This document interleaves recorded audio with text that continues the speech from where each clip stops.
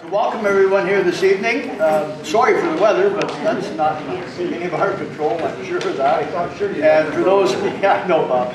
For those that have already mentioned about trees being down, I have placed a call to the emergency number for the roads crew. However, I'm sure by the sound of what's happened up around the 44 line from Healy's Falls right through to the village up here, Marmot, Havelock, it's all out there too, so I imagine likely they're out doing what they can. So if anybody really has to go this way when you're done the meeting, I would suggest you go the other way and stay away from it. I know Bob said he got around one but in the ditch, so it might make it easier. Anyways, it's a pleasure to be here this evening for us. Your council is going to sit at the back. Don will explain that. I'd like to introduce Don G. DeNova to you. And for those of you who don't know him, he has his own consulting business focusing on areas of conflict resolution, Aboriginal culture and awareness, team building and strategic planning. Locally, he has provided community care for Centre Hastings with conflict resolution and time management training and assisted the organization with the development of their strategic plan. He also facilitated a community dialogue for the municipality of Marmot and Lake on their integrated community sustainability plan.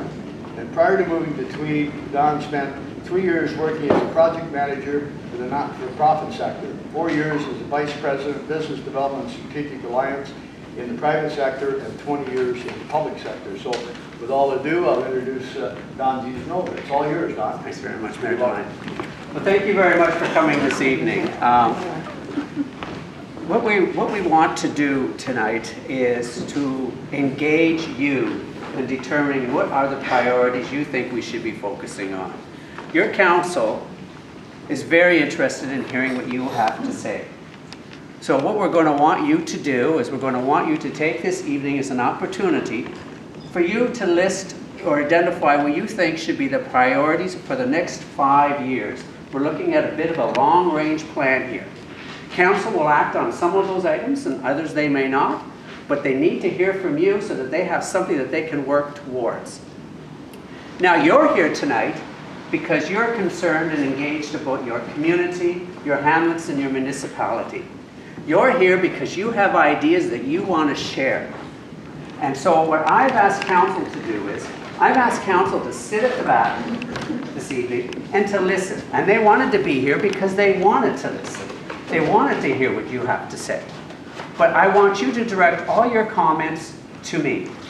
I want you to direct everything in consultation with me. They are just going to sit here and be silent observers. So the way the evening is going to unfold is, we're going to ask each of you to list only one item at a time. Because what we want to do is, we want to ensure that everyone has an opportunity to speak. So if we let somebody go on at length, then that deprives others of that opportunity.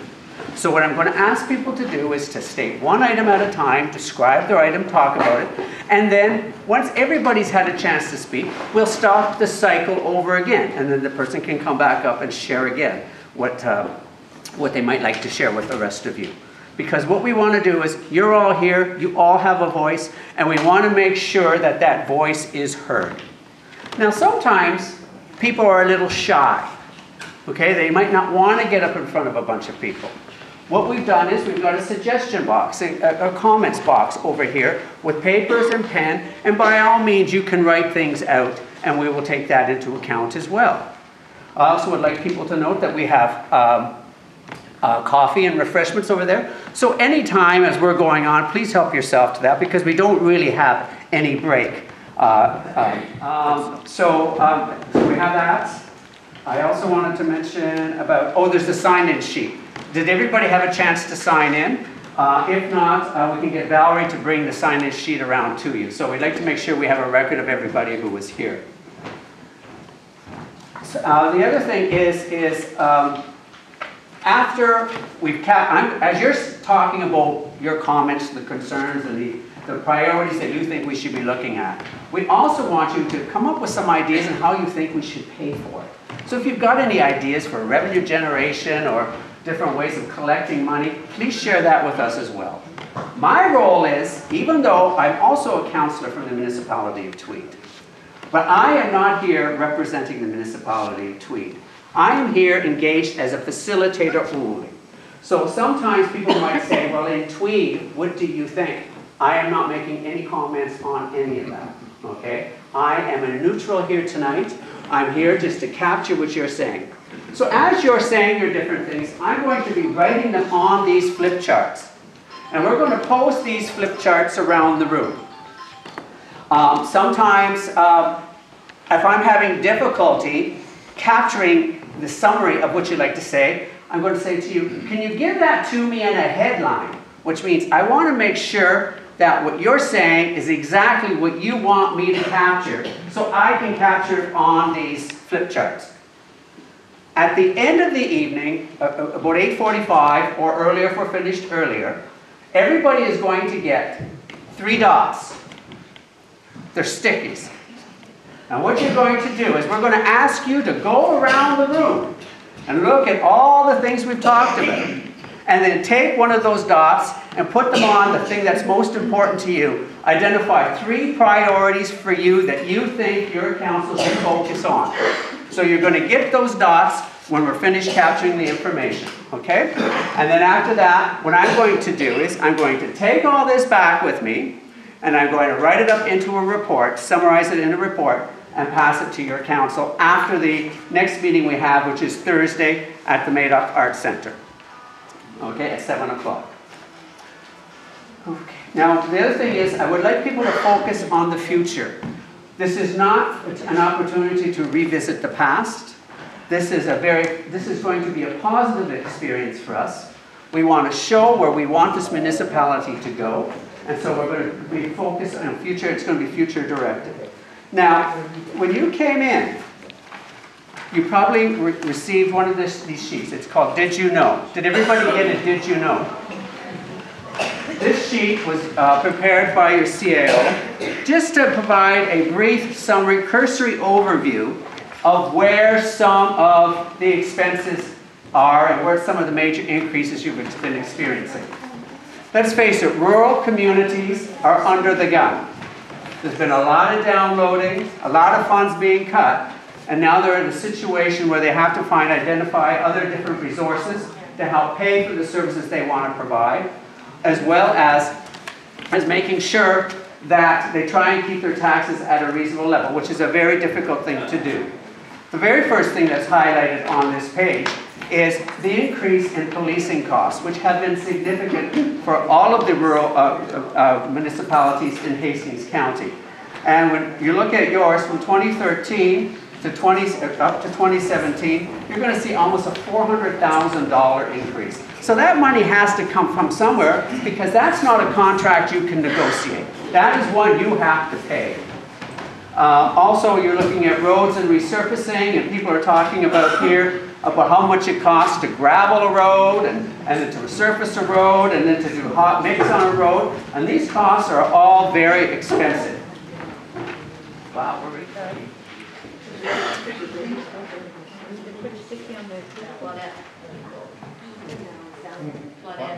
Claudette, you're on. Okay. Give me that point again. What was you were saying? Well, when you were speaking, you Can said, everybody hear Claudette, or do we need a mic? Good. no, we don't need a mic, because I'm Okay. not going to talk long, and I'm Okay. whatever. But I like the way you said the municipality as a whole. And bottom line, like this other lady was asking, and said about the hall, it's like it's the north and the south, and that's not right. You know? So it's north versus south is what you're feeling. Yeah. I feel like I'm out prostituting myself to keep them going there. That doesn't feel right. Okay, now, do you have any ideas on how north versus south people could become more inclusive and more participatory? If I knew that, I would have fixed it a long time ago. Do you have any ideas? No, but I'll think about it. Okay, you think about it, you come back. Okay. Sorry. Well, regarding this north and south, of course, I was asked to speak a little bit in the history of this hall and so on tonight, but I guess we're not supposed to talk about the history. But the fact that there was a Huntington municipality, and we felt a part of that. But when amalgamated with Madoc, like it's Madoc and it's us down here. And the fact is that I hate to admit it, but I've only been to Madoc twice in the last 2 years, and that was to a funeral and to the registry office. But like, we in the south here are closer to Sterling or Tweed or Belleville, and for this and get the same services, and yet all our tax monies is going to Madoc. At the time Huntington and Madoc Township was amalgamated, Huntington always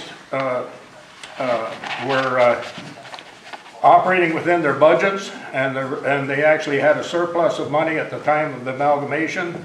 And since that time, Madoc has been was in arrears at the time, and that deficit has continued to grow instead of being fixed.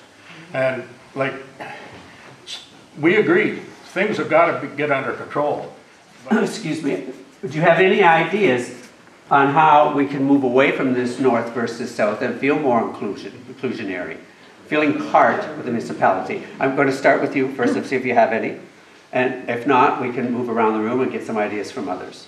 It's up to you. Well, there's got to be cooperation with other municipalities, because we can't afford an arena in Sterling and one in Tweed and one in Madoc with the declining young people, the number of young people that's in the community. The costs are right out of control, and yet it's costing us that never use these facilities in Madoc thousands and thousands of dollars of our tax dollars going back there, and none of us using them. And that's why we're feeling left out. So are you also looking at then at more shared services? That's one way that money could be saved, we feel. Yes. I just have a question. I'm wondering what steps council has taken in order to secure funds for these type of community projects, such as grants or other funding opportunities that are outside of our tax base, or so what they have done or what they plan to do. So as the community looks, as we have in the past, looked to support each other and support the residents, if we look to become involved, we're not doubling up what they might have already done. So what have they done in order to raise funds or secure funds for facilities such as this? And what steps do they plan to take? I'm under the impression that council, what they do is they try to investigate every funding opportunity that they possibly can. I don't have a list of those here tonight, but I'm sure that there would be a list available from council or from the municipal office to ensure that there isn't going to be a duplication. It's not available on the web page as of yet. So just as we're moving forward, it would be a good idea. Okay, let's say, okay. So it would be a good idea to Supposedly from Moira, but the simple solution is keep Moira Hall open as long as the people are willing to pay their share of the taxes. It should be kept open. It's an important part of this area. oh, excuse me, sir. Those are, yeah, we don't want to write on those there. Oh, yeah. How much do those cost? Those $60,000. No, I got my hand. No, but any tape shouldn't be on them. They should be on the board. Okay. We don't. Yes, please go ahead.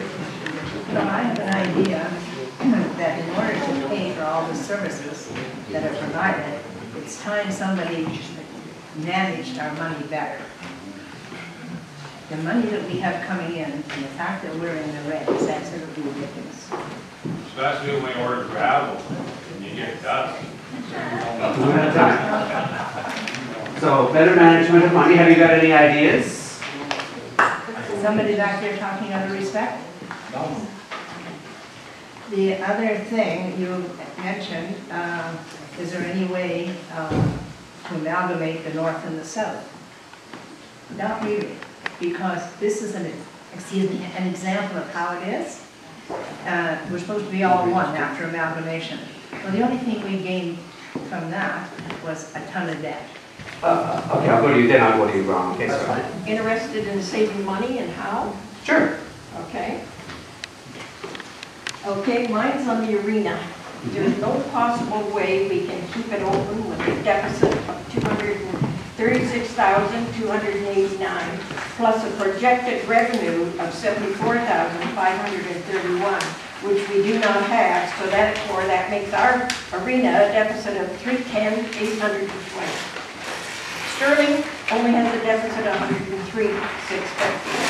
Queens, $117,645. Marmor Lake, $132,404. Their three totals is $353,699. The arena should be closed until such time 2 municipalities have a formal agreement spelling out the costs, sharing arrangements related to every area of spending, and issue of the rent is directly related to carrying an excessive load that relates directly to wages and benefits. And the 2 municipalities must have a cooperative and transparent financial administrative management relationship to close the arena until that is done. Okay. You can have my copy Okay, that's good. Thanks. and put it with your file. Thank you very much.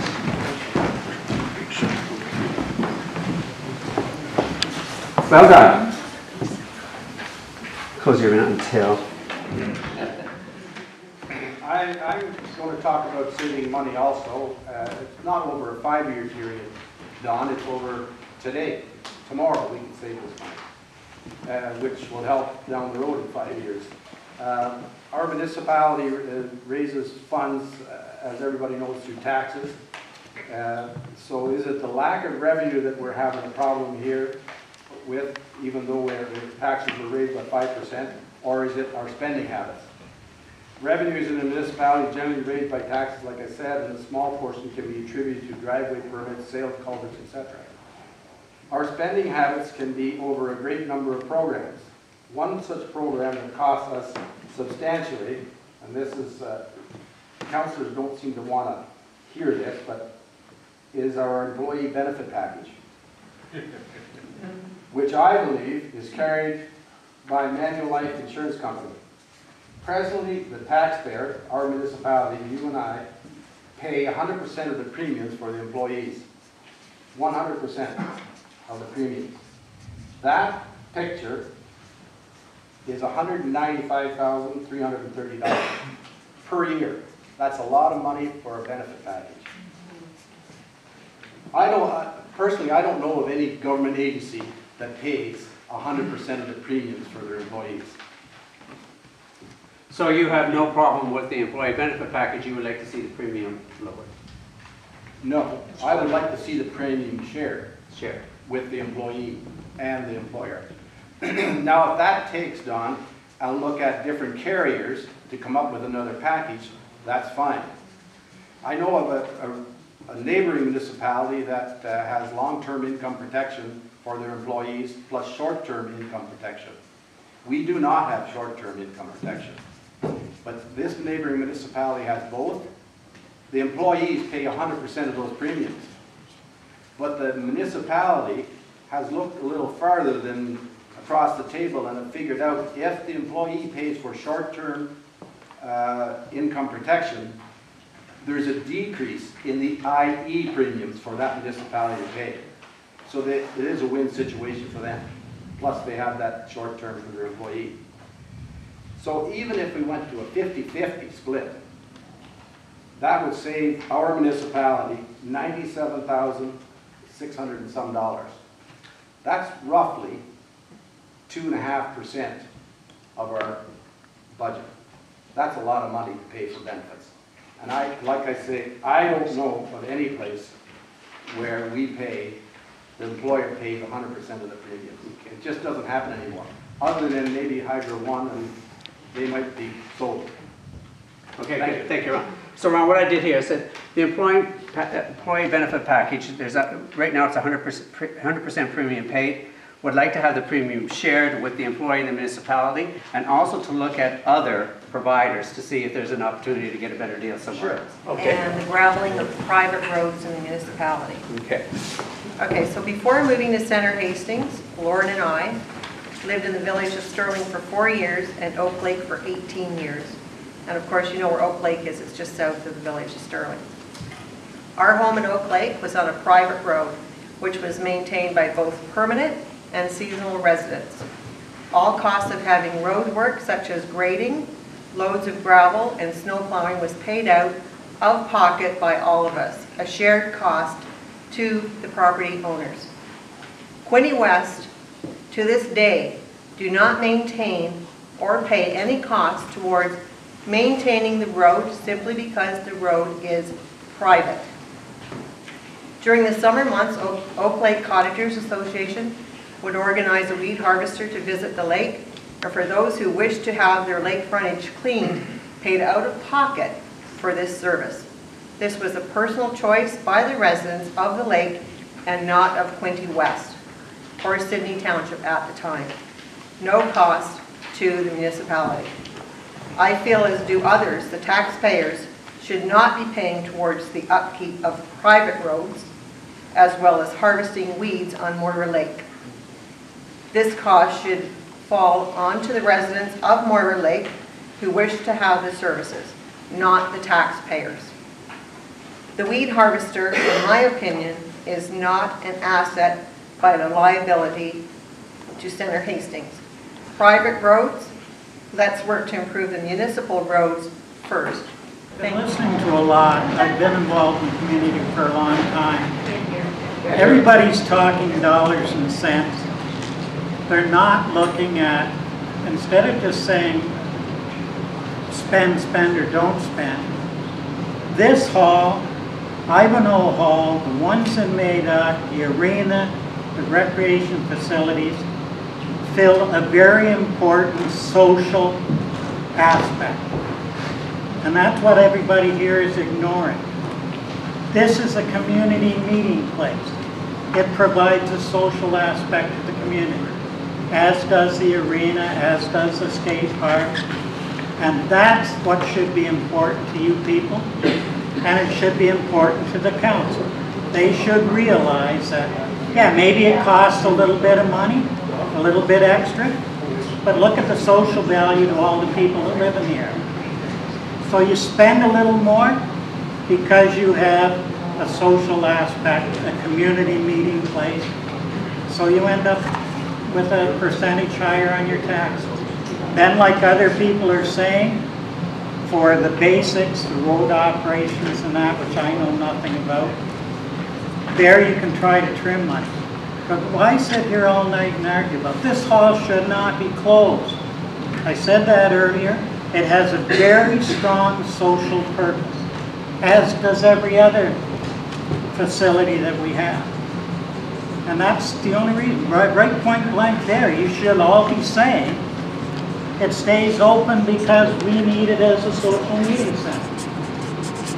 And that should convince the council, this is what these people want, don't even think about it. Rather than just continually picking at every little thing. This should stay open because it has value, social value. Thank you very much. So you're okay? Adamantly opposed. For first reason.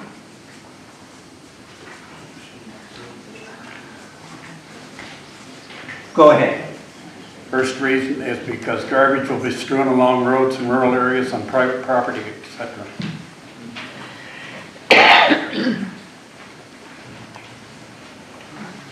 Okay. Second reason, the lake people will not use bag tags. Lake people? The lake people, they put theirs out in groups of 12 to 15 at one depot.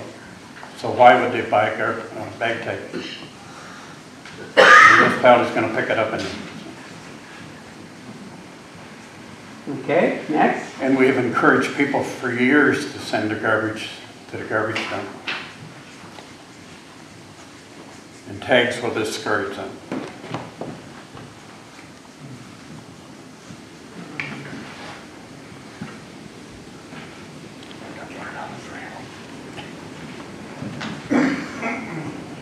In Madoc and area, when it was built, we all chipped in, we donated a ton of money, everyone did. Unfortunately, there was a big concern with Madoc Township and the village. It ended up that we were lucky enough to have a doctor, as we had had for years in Belleville. But he was on holidays. I live in the municipality, have all my life. I phoned the medical center and I wondered if I could get in. It was an emergency. I could not get in the door to one doctor. There were 5 there. There are 5. I was blown right away by this. I don't know how many other people have this concern. And the other one is, I believe that we've spent quite a bit of money on a blue water imaging.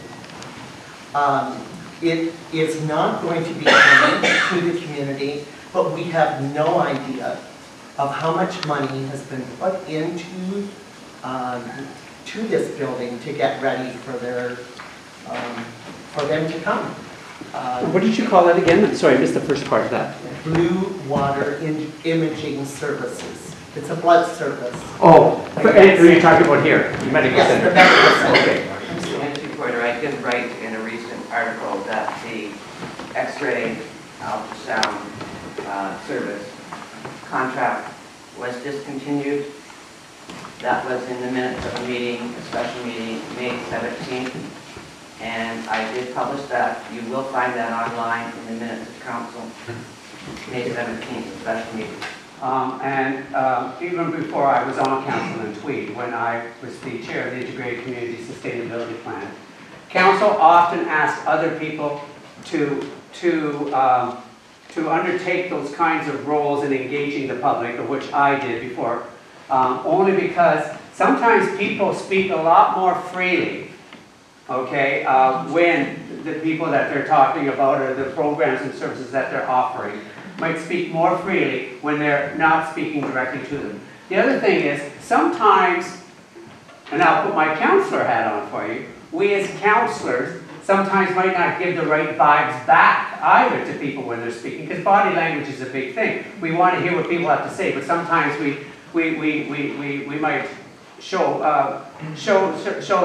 through our facial expressions or our gestures that we're not quite comfortable with what's being said. And they didn't want to deter anybody from being vocal and sharing everything. So I think that's the reason why they did it. The other reason why we have a meeting here and a meeting in Madoc, as I think what council was thinking, if we just did it in Madoc or if we just did it here, then people on both sides would feel alienated. So it's one of those things, you're damned if you do and you're damned if you don't.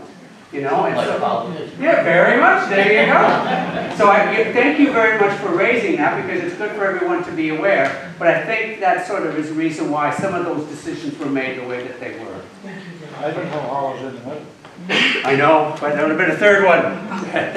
Okay, so what we're, yes? That adds to the north-south problem, doesn't it? It does. We're having a meeting down here for us, and they're having one in Madoc for Madoc. But I think what they're trying to do is they want, if they only had it in one of those 2 places, or then the other group would have felt alienated. Why is it not happening in our community? So it's difficult. Here, and then we're finished.